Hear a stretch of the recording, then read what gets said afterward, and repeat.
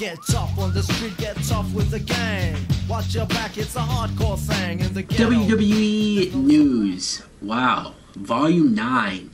I clearly haven't done these videos in a good while. And maybe that's a good thing. Maybe I shouldn't force trying to do a video about news every week, because not every week something big happens.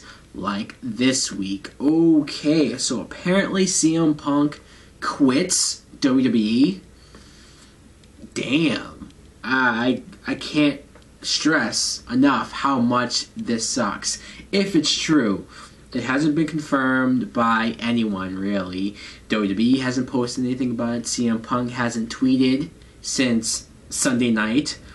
He wasn't at Raw, and I just figured maybe he had the night off. Maybe they said, hey, you did an hour in the Rumble. He's been beat up lately, as far as just the road and his body. So I thought, hey, they gave him a bone, and then the next week they would continue whatever feud he has with the Authority, Kane.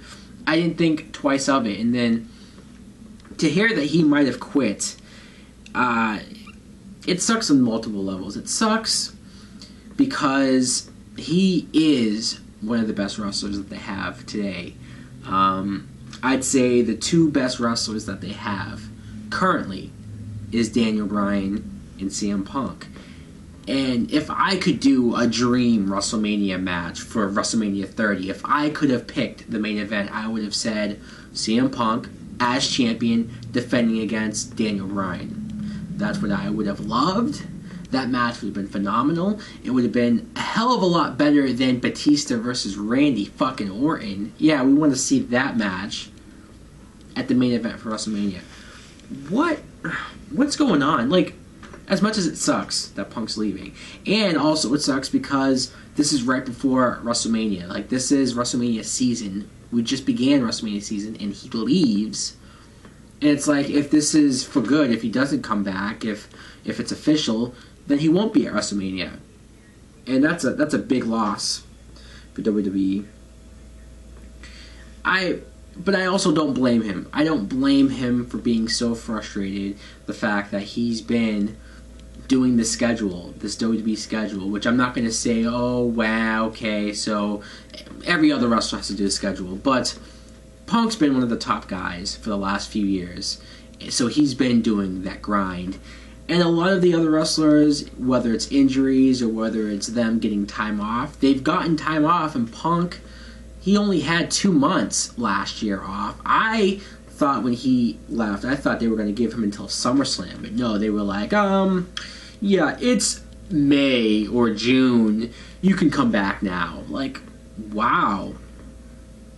So he's burnt out, and he came back early to still be there, and what happens?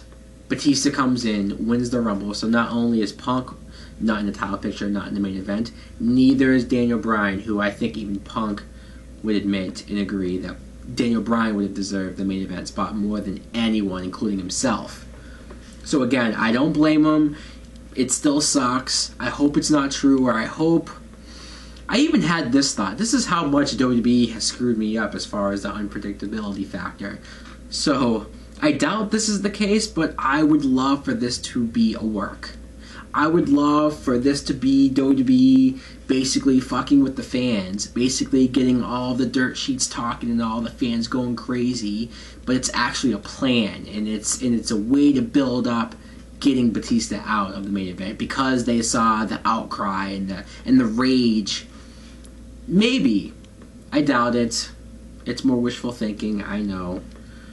Alright, on to other news. Sting might be in negotiations with WWE. Now, I know this has been the big rumor in January for the last 3 years straight. I know. It might be at a point where some people don't even care if he jumps ships at this point. Hell, for all I know, Sting is this new investor in TNA, and it's all a fucking work. I don't know. To be honest, though, I feel like I need to see Sting at a WrestleMania. One WrestleMania. I would love more than anything for him to do a full year of programs and matches we've never seen before of him versus guys in WWE. I would love that. Kind of like when Goldberg had that 1 year and then that was it. I would like Sting to do that, but even if it was just the one match at WrestleMania against The Undertaker, that would make all of these years worth it. All the disappointments of every time he re-signed with TNA, this would make it worth it if it happened once. Will it happen? Alright, my last story that I want to talk about is Matt Hardy and his new wife, Rebel Skye, were arrested for a domestic dispute. Wow. So Matt Hardy, who, okay, I haven't really been following Matt Hardy since he left TNA or got fired or whatever was going on. Last I heard, he was into drugs, but maybe he's gotten himself cleaned up. I don't want to assume that. And I heard he got married a couple months ago, and I saw the pictures, and I thought, okay, good for him. Not saying he was still stuck on Lita, but at least it's like he officially moved on. He married a hot chick who is a wrestler. But then it's like, guys, you've been married for a couple of months, and you're already not even arguing. You're physically fighting each other in public, and you get arrested?